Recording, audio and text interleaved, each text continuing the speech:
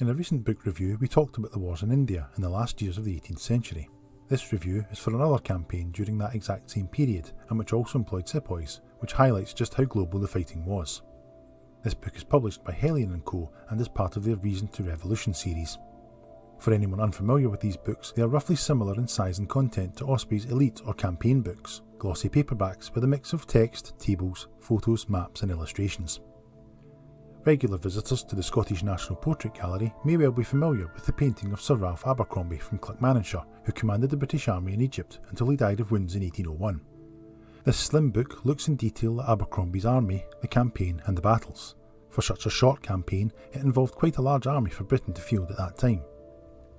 It also highlights how many of the senior commanders were Scottish and how many Scottish regiments took part. It was a surprise to me and makes me think this campaign should be more widely known in Scotland.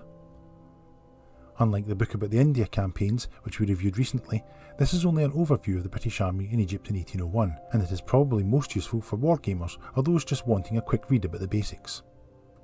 I found this a readable and informative book about a period I wanted to know about, but didn't want to spend time wading through a 400-page book. For anyone wanting to go further, there is a decent bibliography with plenty of suggestions. Top marks go to author Carol Duval for packing so much into such a short space. You can get a copy of this book by following the link in the description to our online bookshop. If you've enjoyed this review, please leave a like or a comment below, and please subscribe to make sure you don't miss out on future videos. Thank you for watching.